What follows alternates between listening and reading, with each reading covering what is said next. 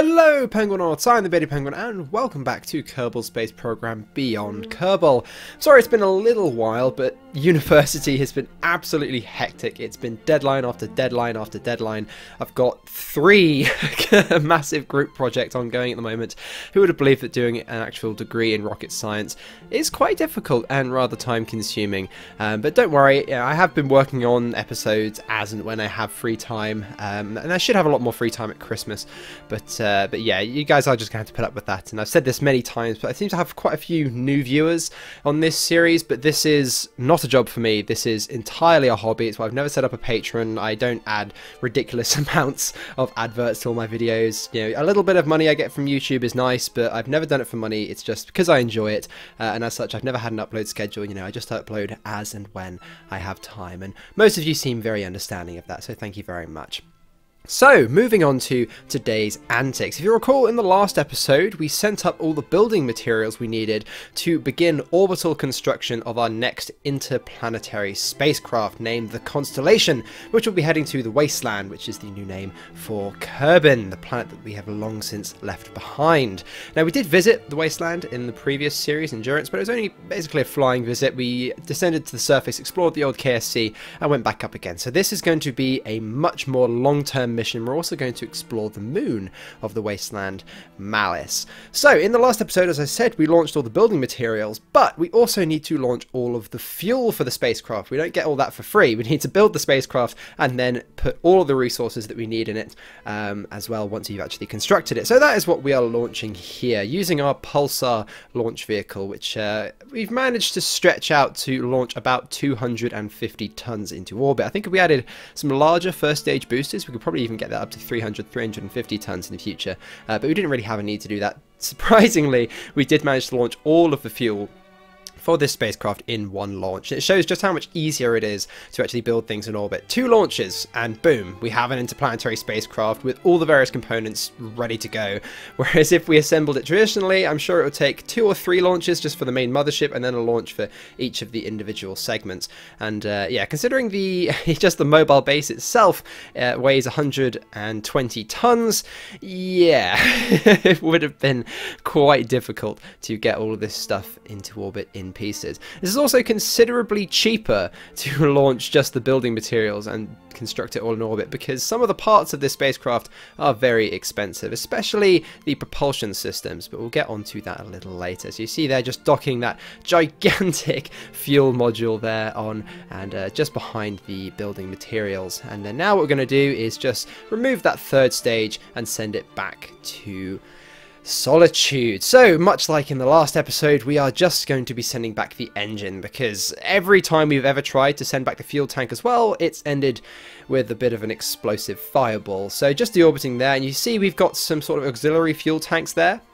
So the aim of that is essentially, if we used up all of the fuel in that 3rd stage, we would still have enough fuel to deorbit, and that's just stored in those fuel tanks there behind the heat shield. And it does also move the center of mass of this now heat shield engine combo to make sure it doesn't actually flip around, because you want the center of mass really as far forward as possible to prevent it flipping around and destroying that rather expensive vacuum engine. I mean, I say rather expensive. We really don't need to be going to all the effort of actually recovering these 3rd stage engines, considering how much money we have and the fact that money is just not a problem anymore. We're almost in a post-scarcity era with all our mining operations on the moon of Nemesis, but still, it's quite fun. It's a nice sort of engineering challenge to be able to reuse this 3rd stage engine. I think it's quite a bit of fun to try and reuse as much as the rocket as you can. But now, after construction going on for about 3 weeks, we have finally constructed the Constellation.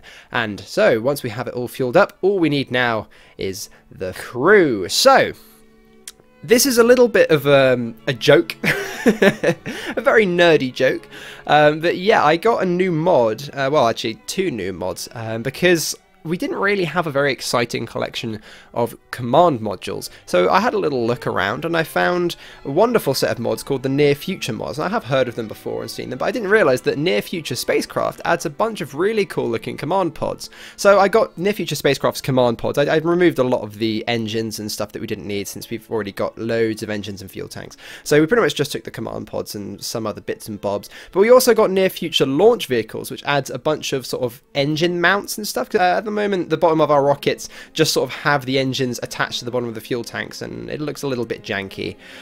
So I got that as well. So we've got 2 new mods, and they'll be in the mod list in the description below. But why is this a joke, Beardy? Well, if you look carefully, you'll see that this stage here uses the Blue Origin New Glenn landing legs. Okay. But the command module is a SpaceX Dragon capsule. So we've basically made an amalgamation, or abomination, some might say, of the Blue Origin launch vehicle and the SpaceX crew vehicle, which I found amusing. Probably nobody else does, but you know, us space nerds, we've got to amuse ourselves somehow. So here we go, we have our little crew vehicle here, and I've named this the Saphira. I'm sure some of you can figure out who that's named after. I mean, as if I haven't already made enough Aragon references back in Endurance, but if you don't know, that's my favourite fantasy series. So what we're doing is we're sending up pretty much everything apart from the engineers. We're taking 2 of the engineers already on Tycho. So Ben Kerman, who's one of our 4 original Kerbals. Some people ask where Jeb, Bill, Bob and Val are. If you think about it, this is set quite a long way into the future, so they are all long dead. So instead we had Ben, Ted, Katrina and Peter. That was it, Peter Kerman. Named after Tape Gaming, just so you know. I did mention him in the last episode. Maybe, you know, if we say his name 3 times, he'll reappear onto YouTube. So we're taking 2 engineers off of Tycho since we have 6 on there, and then what we're launching here is 2 pilots, 2 scientists for our mothership, and then 2 scientists for our mobile base. So we're going to have a total crew roster of 8 Kerbals. So of course we have enough life support and habitation time for all of them. So we're just transferring all of our crew into the Constellation, and now we can sort of see the spacecraft properly. I'm going to go over some of the bits and bobs of this mission. So the names of all the various different sections. Of course we have Constellation, which is the name of the mothership, but then that massive fairing there, that is what contains the mobile base. And the reason why it's in a massive 20-ton fairing is because of course it's going to have to go through a rather violent atmospheric entry onto the wasteland, so we needed to protect it on the way down, because a mobile base is, believe it or not very aerodynamic, and that is called the Akira base. Sovereign is the name of our SSTO there, a little crew SSTO on the side we're going to be using to transfer crew to and from the mobile base. And then you can see the lander on the other side. That is called the Miranda, and that is going to be heading to the moon of the wasteland, Malice. So, those of you who watch a certain science fiction property might be able to come up with the link between those names, Constellation, Akira, Sovereign and Miranda. The first person to come up with the answer to that, I will pin your comment as a little bit of a prize, a little bit of a consolation prize. Some people did put in the comments of the last episode, since it was Constellation and my base is called Artemis, that maybe I was naming all of my stuff after NASA programs. I mean, that's actually a coincidence, because if you actually have been watching Endurance, when I released it, I named my base Artemis before the Artemis program was actually announced, just because it's such, I guess it's just such a relevant name to a moon-based program. I did actually name it after the base in the Andy Weir book, Artemis. But yeah, and the reason this is called Constellation is not remotely related to the Constellation program either, so I'm just going to stop those of you who are going to suggest that right now. They are actually all things from science fiction properties. I like this sort of naming theme, like if you recall Morning Star, which is our mission that's heading all the way out to Joule, all of the components of that mission were named after characters from Red Rising. So these are all named after certain things from a certain science fiction property, and I'll let you guys know what that is in the next episode, but get your comments down below, see if you can guess what that might be. So what we're doing now is just returning our 4 remaining engineers that were on Tycho down to the surface. I did actually forget to include a probe, and since we don't have a pilot on this command module now, we don't actually have any SAS, but we did manage to re-enter the atmosphere just fine. And I did try and use the Super Draco engines here. And I was originally planning to actually land this propulsively because it has more than enough Delta V. But then I thought about it and thought, you know what, I would rather not just risk killing them when I can just put 4 parachutes on the command module and land it gently in the ocean. But maybe we'll do that in future, since that is a capability that we now have. So now we are all fueled up and we're ready to go. So we're starting our excruciatingly long burn towards the wasteland. Beardy, what engine is that you have on the back? I've never seen it before. Well, that is an open cycle nuclear engine. So nuclear engines, kind of complicated, but we've got a very long burn to go through here. This has an acceleration of something like 0.5 meters per second squared, something like that. Either way, it's very, very low. So we're having to do multiple passes in order to actually escape Solitude's gravity.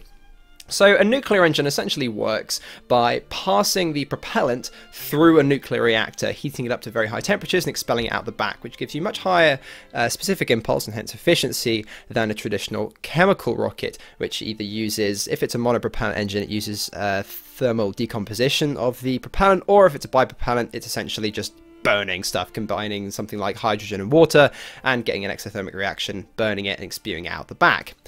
So you've got a few different designs of nuclear engines though. So the traditional sort of Nerva engine, so in the stock game, that is a solid core nuclear reactor. So it's a solid nuclear reactor like the ones we have here on Earth. So the fuel is contained in rods and you just pass the propellant over that, heating it up. But the maximum temperature of that reactor is severely limited by the components of the reactor, because of course you don't want the reactor melting. But then a few bright sparks had the idea of, well, what if you actually let the reactor melt? And not just melt, but get so hot that it actually vaporizes. And that's when you come to gas core nuclear reactor design. So the actual fuel for the reactor is kept in a gas, which, as you can imagine, is extremely hard to contain and control, hence why they're currently still theoretical. There are a few different sort of plans for how you would contain that fuel, whether you do it magnetically. There's a few different sort of designs and it all gets very complicated and I don't fully understand it. But essentially, if you let the reactor fuel be a gas, you're only limited by the melting temperature of the walls of the reactor. So you can reach much, much higher temperatures, and higher temperatures in an engine are good, because higher temperature propellant equals faster propellant, which equals more efficient. So you've got two different sort of types of those gas core reactors when it comes to engines. You've got closed cycle and open cycle. Now, closed cycle engines are the ones that we used on our Morningstar mission to Joule, and that's where you contain the reactor within like a graphite container, and you pass the propellant around the outside of it, which is good because you don't mix the propellant directly with the actual reactor fuel, the horrible radioactive stuff, but you lose a lot of efficiency transferring the heat indirectly through the graphite. So our open cycle design here actually passes the fuel straight through the reactor, which means that we have a very radioactive exhaust. So whether or not that's entirely safe to use around your home planet, I don't know. I mean, the engine actually has an automatic shut-off if you point it towards your home planet, because you're spewing a bunch of radioactive elements out the back of it. But the bonus of that is that you get much, much higher efficiency. So whereas our closed cycle engines on Morningstar got about 1500 seconds of ISP, these engines get over 3,000. Now, we could have got up to 6,000-7,000 if we used liquid hydrogen as a fuel, but the problem with using liquid hydrogen on a long-term mission is it boils away, and also our thrust would have been so low that I may have actually wanted to cry. So we're using a fuel called diborane instead, which gives us much, well, about 3,000 seconds of ISP, but much higher thrust. So now that's on its way, we've got a few things to do around Artemis. So at the end of the last episode, I proclaimed that Artemis was now fully self-sufficient while showing the colony inventory screen. Somebody very helpfully pointed out to me, Beardy, your water is in the red, like seriously in the red. And I had a look at it and I was like, yeah, we're running out of water, very seriously. So I had to actually go and design another module for Artemis, only a small one, but another agriculture support module, and also with a bonus hydroponics bay, just to produce a few more supplies since we have some spare mulch, because mulch is the sort of stuff that the Kerbals produce. just by eating supplies, and you can use agroponics bays to convert that back into edible supplies with just a little bit of fertilizer. So I stuck that on there, even though we do have enough supplies, but just to get a few more, get a bit more of a stockpile. And we have our agriculture support module to produce a little bit more water for us. So thankfully now our Kerbals are not going to die of dehydration. So now we've made Artemis fully self-sufficient and Constellation is on its way to the wasteland. We don't really have much to do for the final few hundred days until Memento returns home. Now, people who are joining in Beyond Kerbal won't remember this mission, but well, it was basically the penultimate episode of Endurance that this mission was actually carried out. So although we did launch it something like halfway through the previous series, which shows just how long this mission has actually been. And it was a sample return mission, so it went all the way out to Drizzen, that's the new name for Drez, and its moon Fisher, and it landed at a bunch of little landers with surface sample collection drills, and they took surface samples and a bunch of scientific readings from all the different biomes, and one actually landing on the moon Fisher, and returned all those surface samples back to the mothership, and it's been heading back to Solitude ever since. And finally, the prodigal son has returned home. It's almost a shame, but this massive long-term mission with a bunch of different parts and everything has really worked out pretty much perfectly, and all that's going to be left of it is this tiny little return capsule. You see, we've just got a science container there containing all of our surface samples and all of our scientific data, and all the rest of it is going to be burnt up in the atmosphere, which is kind of sad, but we didn't have anywhere near enough Delta V to actually put this spacecraft into orbit, and even then it would just become a piece of space junk. So we're just going to let it burn up in the atmosphere. And here we have it, our sample returning back to the home world, containing, surface samples from 3 different biomes of Drizzen, and from one of the biomes from the moon. So we're never really going to need to send a manned mission. There's just not quite enough to do, and it's really quite difficult to reach Drizzen. So doing a sample return mission like this means we've pretty much got all the science that we needed. We haven't had any losses due to transmission because, as I said, we're actually bringing it all back. So it saves us from having to do a major manned mission, so we can focus on more exciting manned missions like our one to the wasteland. But we get up over 4,000 science from that. A massive long-term mission, and to be fair, although that is a lot of science, it's really not that much in the long-term sort of scheme of things, considering how much science our manned missions churn out with their science labs. But using that, we can now unlock a few extra tech nodes that have been added by installing near-future spacecraft, and unlock a number of the new command modules, which we will be using in future episodes, as well as those engine clusters, which will be sticking on the Pulsar and our other reusable rockets. But that is the end of the episode. Thank you very much for watching, everyone. I've been the Beardy Penguin, and in the next episode we will be arriving at the wasteland and descending to the surface and exploring the old Kerbal Space Center once more. Thank you for watching, and I'll see you all next time.